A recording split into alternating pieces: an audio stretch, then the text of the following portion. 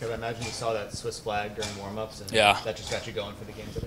Maybe it's my buddy with his girlfriend, so they gave me lots of laughing in the warm up for sure, and that's what I needed sometimes. Hockey is fun, and got me for sure some energy. The puck on your stick tonight felt like one of your most dangerous games of the year. I mean, did you just feel like maybe you had a little bit of an extra gear in this one? Yeah, I mean, I was thinking about this for a bit now to have the puck more, and tonight was the night. I had the puck a lot. Didn't lose them. I won a lot of battles. The whole line was rolling, kind of. So it was lots of fun. I mean, the whole team did it from finish, from the start to finish. So it was lots of fun. That first period tonight felt like one of the strongest periods, maybe of the whole season. I mean, was that what you guys can do when every line's going at the same time? Yeah, exactly. Like you said, we put the pucks in great spots, in my opinion, from the start, and then they didn't have much at all. Especially in the start, in the first period, it was lots of fun. We back checked, and when things are rolling like this, it's fun. It's not like work. It's the back check is fun, and so I think that's what happened today. Kev, we've seen you make similar plays on your game-winning goal. Can you walk us through what you were seeing on that play?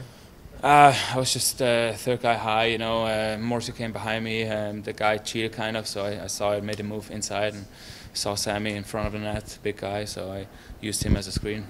You linked up with Sammy and Turk a few times and seemed to have the puck in the O-zone pretty much the whole time. Is that maybe a benefit to the 11-7? You can jump up with guys like that and have a nice shift? Yeah, especially I think if you're rolling and stuff, you can play with anybody. And like you said, I think so too. We had some good shifts. Even last game could have scored. And, this gets some momentum going kind of for the whole team.